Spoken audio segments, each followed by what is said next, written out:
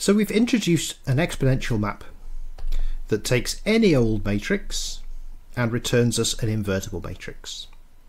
So I'd like to write this in a more symbolic way. And it turns out there is a symbolic way of writing the set of invertible n by n matrices, and it's this. You write capital G L N R, where n is the size of the matrix, r is telling us we're using real matrices with real coefficients. You could replace this with c if you're working over the complex numbers, which we sometimes will, but just for concreteness let's stick with r. And the GL stands for general linear. So this is called the general linear group. Why general linear? Well, linear maps are basically the same as matrices, right? So a matrix defines for you a linear map, and a linear map comes from a matrix if you pick a basis. So the word linear there is telling us we're working with matrices, and the word general is because, well, it's talking about invertibility. So a general matrix is invertible.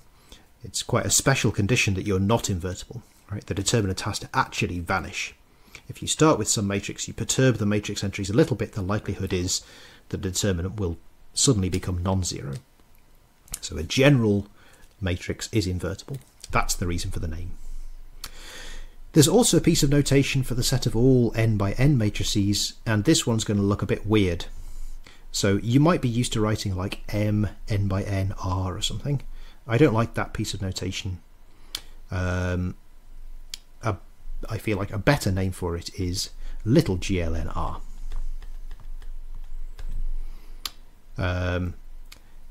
So the reason I think this is a better name for it is because what we'll see in this course is for any group of matrices that you write, let's say capital G, there's some set of matrices, little g, whose exponential lives in big G.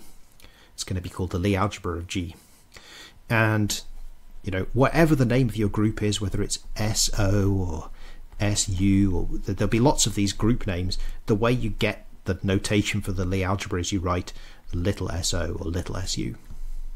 And in reality, this is not really a little su, or this is a math frac. It's like Fracture font, Gothic font. But I can't write that. That's not what my handwriting does. So I write it as little gl or little so. Okay, so that's the reason for this weird notation. Anyway, this is just how we write the exponential map. It goes from little glnr to big glnr. And you might ask, can we define a logarithm? So a logarithm would go the other way. It would take an element of big glnr to an element of little glnr. Can we define a log map? Well, we can. But we run into the same kind of issues that we do already trying to define a logarithm for numbers. So remember, if this is the complex plane, you try and define a log map on the complex plane, you run into issues.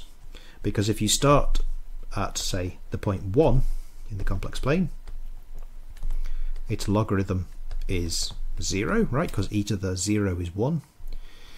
But its logarithm could also be 2 pi I, because e to the 2 pi I is 1, and e to the 4 pi I is also 1. There's actually infinitely many possible choices of log for this point. And the way we get round this, of course, in complex analysis is we pick a branch cut in the complex plane. So we slice a piece out of the complex plane, starting at the origin, going out along the negative real axis or any other direction you want.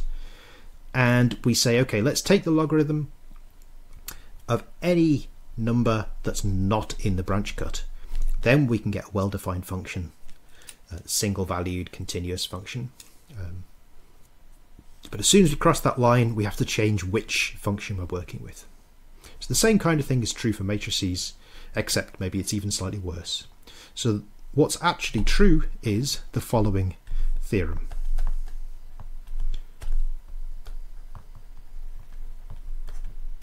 So there exist neighborhoods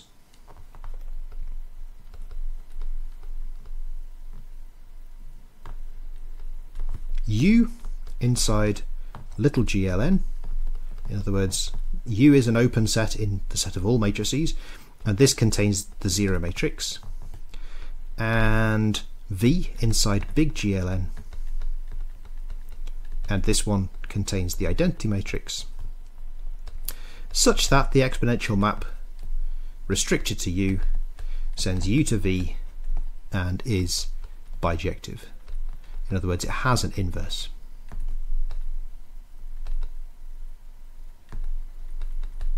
So if you pick an element of V, an element sufficiently close to the identity, it has a logarithm which is sufficiently close to 0.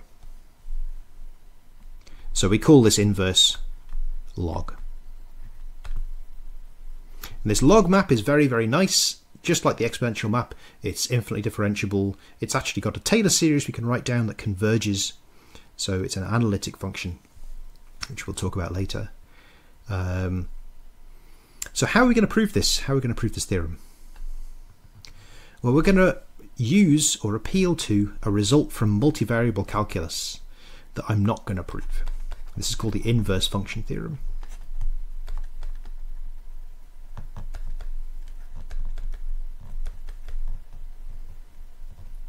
So I'll state the theorem, and then I'll explain how to use the inverse function theorem to prove the theorem we want about the logarithm. But I won't prove this inverse function theorem. So the inverse function theorem says, suppose f from R capital N to R capital N, don't want to confuse this n with the little n before, is a differentiable map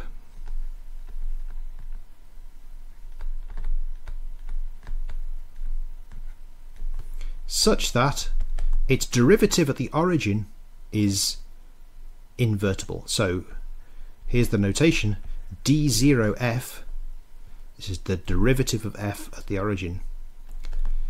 What is this? Well, it's defined to be the matrix of partial derivatives of f. So first of all, we can think of f as a collection of maps, f1 of x1 up to x capital N, all the way down to fn of x1 up to x capital N.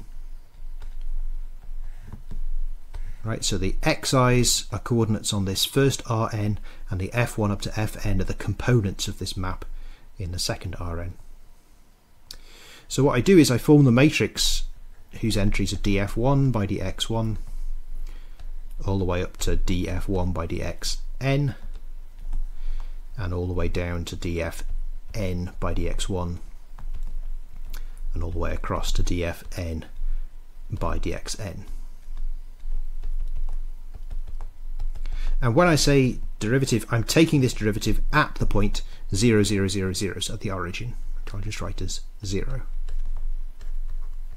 Right, so I could evaluate this derivative anywhere, but I'm going to be interested in a neighbourhood of 0, so that's why I'm evaluating it at the origin. So suppose f is a differentiable map such that the derivative of f at the origin is invertible. Right, this is just an n by n matrix. You can check whether it's invertible by calculating its determinant, for example. Well, then f is locally invertible near the origin and its image. So if y is the point to which the origin gets sent, then there exist neighbourhoods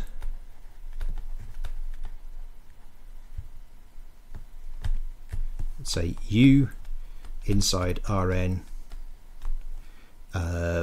containing 0 and V in Rn containing Y, such that f restricted to U lands in V and is a bijection. And moreover, f inverse, which exists because it's a bijection, is smooth, or rather differentiable, sorry.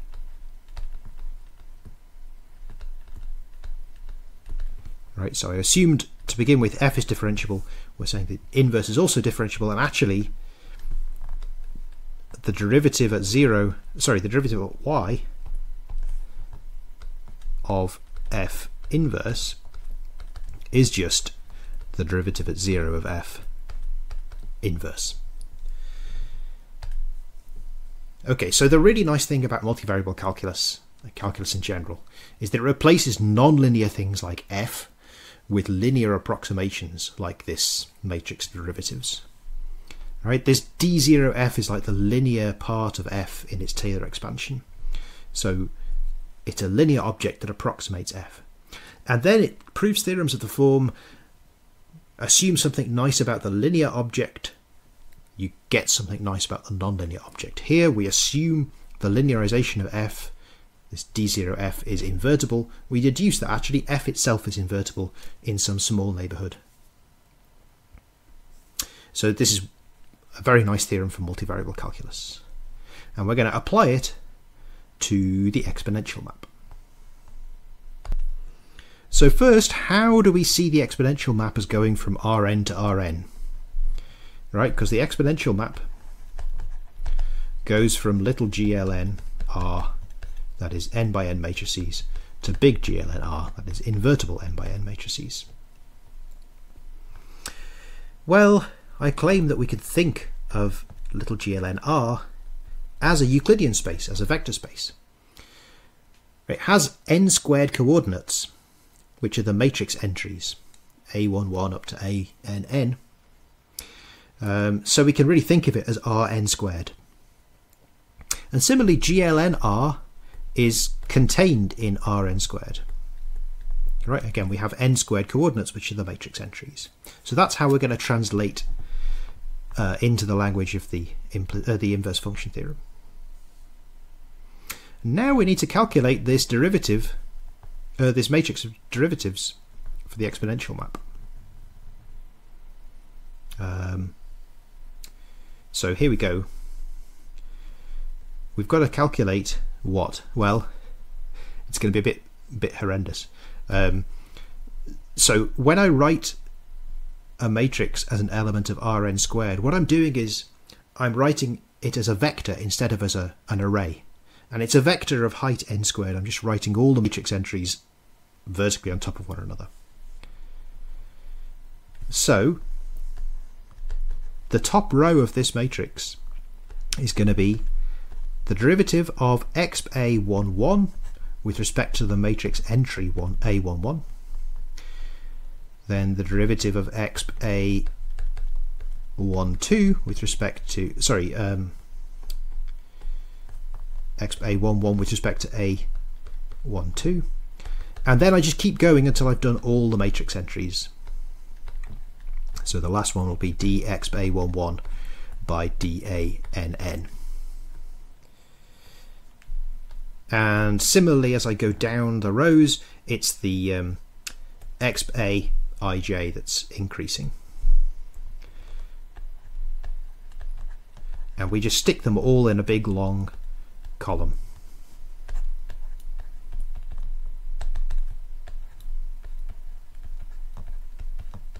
And the final one will be dxann by da11, and then the last entry in the top bottom right will be dxann by dann. ... Okay, so that's a big matrix. Right, so if this is confusing to you, think about what happens when n equals 2. So for the 2 by 2 matrix case, you should get a 4 by 4 matrix of derivatives. Okay, that's what we've got to compute. And happily, we know the Taylor series of exp. So exp is the identity plus a plus a half a squared plus ... And I claim that all we need to know is the linear term here. So when we differentiate the exp, the constant piece coming from the identity is going to vanish, and anything of order a squared, when we differentiate, there'll still be some coefficients of a left over, and when we set a equal to 0 in the end, because we're differentiating near 0, they will go away. So the only term that matters is a. So we may as well assume that exp equals a for the purposes of this discussion. So this matrix is the same as, dA11 by dA11 all the way up to dA11 by dAnn, that's a 1 1, and then all the way down to dAnn by dA11 dAnn by dAnn. Okay, now this is something we can actually cope with. We're just thinking of the matrix entries as n squared completely independent variables. So the only derivatives that will be non-zero are going to be things like dA11 by dA11. That'll be 1. Everything else in that row will be 0. Next row, the first thing will be dA12 by dA11, that will be 0. But the next will be dA12 by dA12, which will be 1. And then everything else will be 0. So actually what we get is the identity matrix.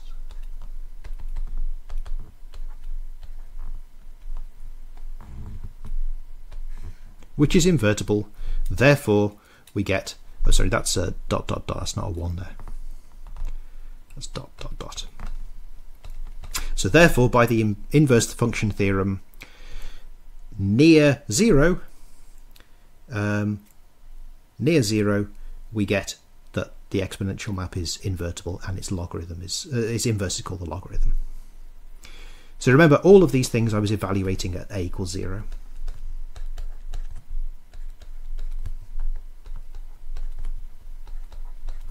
Okay, another way of thinking about this, which makes it even more obvious, or makes it more obvious because that was maybe a little bit non-obvious, is that if you take the Taylor expansion of f, you get f at 0 plus the first derivative of f plus higher order terms. So in other words, d0 is precisely the first term in the Taylor expansion. So for exp, exp of a is exp of 0 plus d0 applied to a, which is a.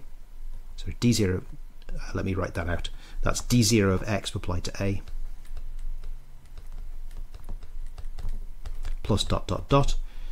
And we know from the definition of exp that this is equal to a. So d0 exp a equals a. Okay, so that's what I mean when I say d0 of exp equals the identity map. It's the identity map on matrices. Okay, so by this theorem there exist neighbourhoods of the zero matrix and of the identity, and y is the identity in this application, such that exp is bijective. I just want to finish by saying that log, as we've just defined it, is analytic. It has a Taylor series. So if I take a matrix which is close to the identity, so it's I plus a little bit, then log of I plus a is given by exactly the same Taylor series that I would use if I was 1 and a was a number. So that is a minus half a squared plus 1 over 3 a cubed minus 1 over 4 a to the 4 dot dot dot. And here this is really 1 over 2, not 1 over 2 factorial, 1 over 3, not 1 over 3 factorial. We don't need the factorials in the bottom. Okay, so I'm not going to prove this. You can check this in the same way that you check it for numbers. So log is given by Taylor series, and we're going to use this Taylor series in the next video when we talk about the Baker-Campbell-Hausdorff formula.